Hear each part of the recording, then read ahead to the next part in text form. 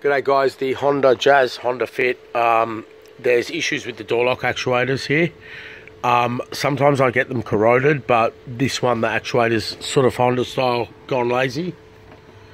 To remove the door trim, you pry under the grab handle, remove it, and there's 3 screws, and then this separates away from it. It's quite a good setup, the way that's really firmly in.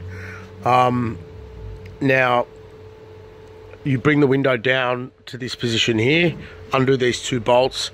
It does sit there without falling, but you should hold it in case it jumps down. Remove the glass. Prior to that, 1 bolt here removes the rail. For the central locking, you undo those 3. Unclip it off here. Unclip it off the back of the handle. And there's a technique to that. You don't want to break the blue clip, but be patient. And there's a notch, and it comes out. This brass, this one. Thank you.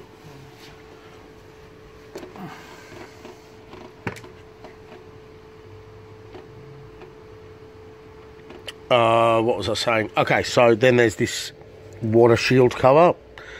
Oh, there's a theft shield here, a black shield with a clip. You take that out and bring the regulator out. You can leave this bar here and unclip it inside, but I've taken it off, this long one, to show you the setup. Okay, and the main thing to note here, when you put it back together, that this is hooked over there before you put that screw in and that screw back. Funny enough, that screw wasn't there. I put that there, but where is it? So there's 1 and 2. Where's the 3rd one? There, I guess, yeah. Anyway, so that's it. So this mechanism transfers over, and then the reverse of installation. Another note: don't let the rubber typical style these fall out, the watertight seals. So yeah, make sure they're there, and make sure the clips stay on the door trim.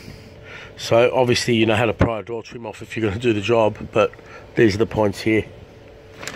Okay, and the glue, Honda's glue here lasts forever, so you don't need to put any messy elastic. It comes back to life, this stuff. You just move it about, and that's it. So yeah, hope that helps. KHODROiD.com, auto parts and accessories online shop.